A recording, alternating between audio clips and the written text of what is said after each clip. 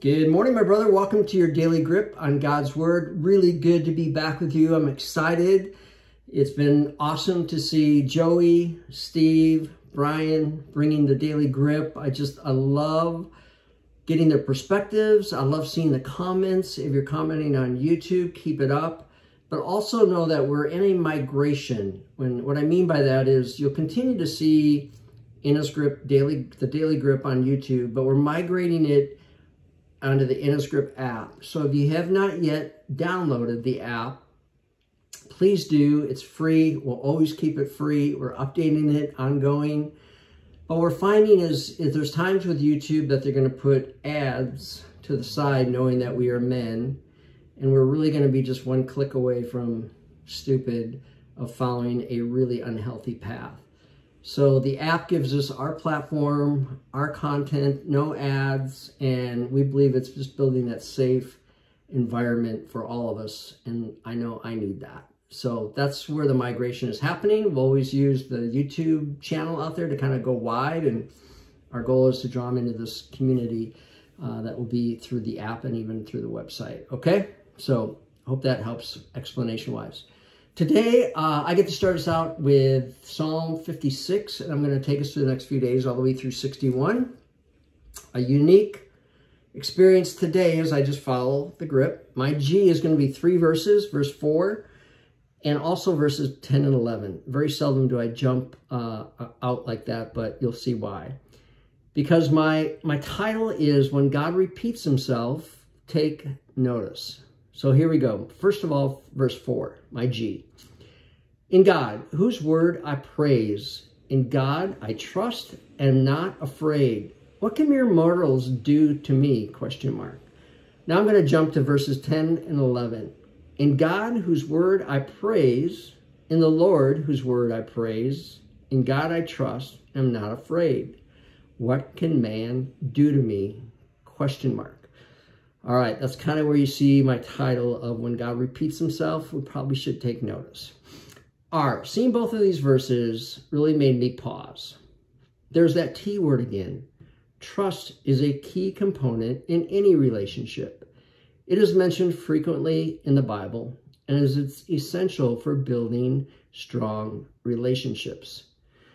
Trust, in my opinion, is most important in our personal relationships, especially in our family, friends, and others. So my implementation, I'm just going to tag off that. My first trust must be in the Lord with all my heart. To live a life worthy to earn the trust of others. First and foremost, that God can trust me. And then, of course, then Leslie and Micah. My prayer is, Lord, you are so worthy to put all my trust into you. I pray that you can trust me with expanding the InnisGrip ministry with a role as being Leslie's husband and also as the role as Micah's father. In Jesus' name, amen. All right, guys. Hey, really good to be on this journey with you. And I want to just pause for a moment. If you're saying, gosh, Scott, all I'm really doing is I'm just praying for the ministry. Can we pause just for a moment? For me and to you, my brother, I'm looking you straight in the eye from my heart to your heart. This ministry has to be bathed in prayer. It has to be covered. I sense the expansion happening, that God's going to be taking us to places that only He can.